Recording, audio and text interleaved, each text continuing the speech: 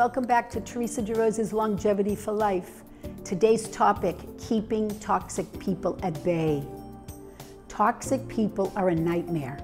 They cause negative drama, always seem to be a driving force behind conflict, drive down morale in the workplace, and they negatively impact the emotional well-being of those they have to deal with.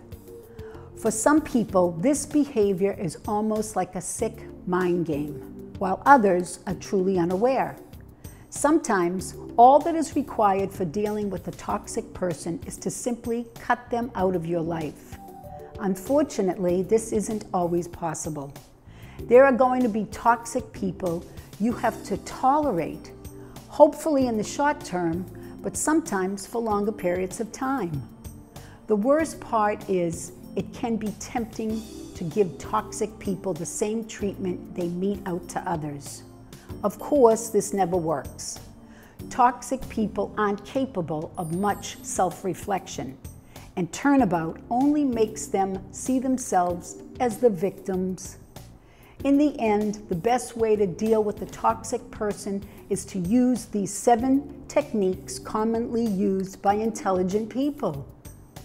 Don't waste your energy on pointless conflict. Some toxic people have a need to start conflict with anybody who is willing to accept their invitation to argue. Even worse, there is often no point to the argument that toxic people start. An intelligent person is quick to recognize this. The best response is to simply disengage or to ignore the attempts altogether. Get emotional support from positive people.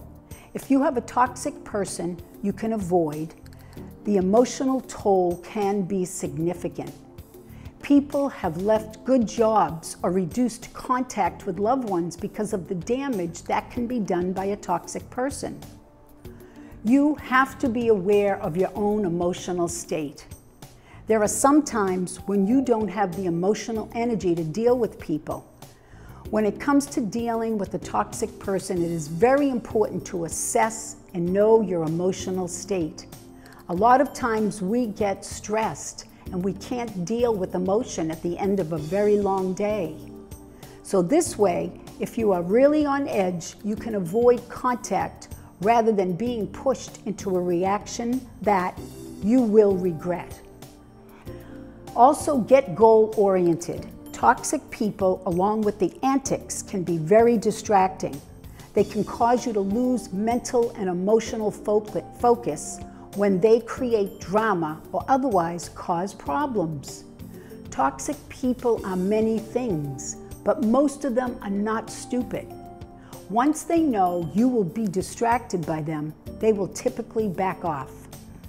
You also need to make sure you don't get pulled into drama. If toxic people have one thing down pat, it is the ability to create drama. They do this by getting other people whipped into a frenzy about one another. They do this by slipping different pieces of information to people, starting rumors, talking about conflict, and inflating into huge arguments, and generally sowing discord among others.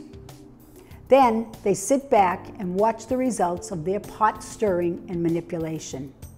Unfortunately, they really get called on their behavior. I suggest back away from the drama and to refuse to participate. Set and enforce boundaries. Many toxic people fall into one of 3 categories. There are the complainers who find people and things to take issue with, everything. Give them your time and they will unload on you with a barrage of gripes about everything under the sun. Don't give them time. Then you have the pot stirrers who create conflict and drama. These people are best dealt with by telling them that you are not interested in hearing what they have to say, a full stop. Finally, there are the perpetual victims. They are continually whining about being done wrong by someone around them. This is usually in spite of the fact that it is their own behavior that is atrocious. The chronic victim can be confused for a complainer. The difference is the complainer is never happy with things or the service they receive. This is a final point to remember. Remember your right to be happy. Whatever reason a toxic person has for their behavior, it is fully within your rights to be a happy person who associates with emotionally happy people.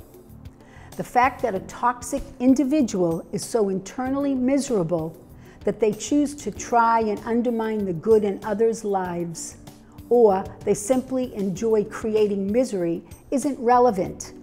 You have the right to be happy in spite of their behavior, and you should assert that right whenever it is necessary. Don't let anybody manipulate you into being miserable for their benefits. Remember, the holidays are approaching us, so you're going to get some toxic people in your family, so beware. That's it for today's Theresa DeRosa's Longevity for Life, where I'll bring you the researched information on medicinal value of foods and healthy lifestyle tips. Thank you for watching BCAM TV, and remember, let food be your medicine and medicine be your food. See you next time.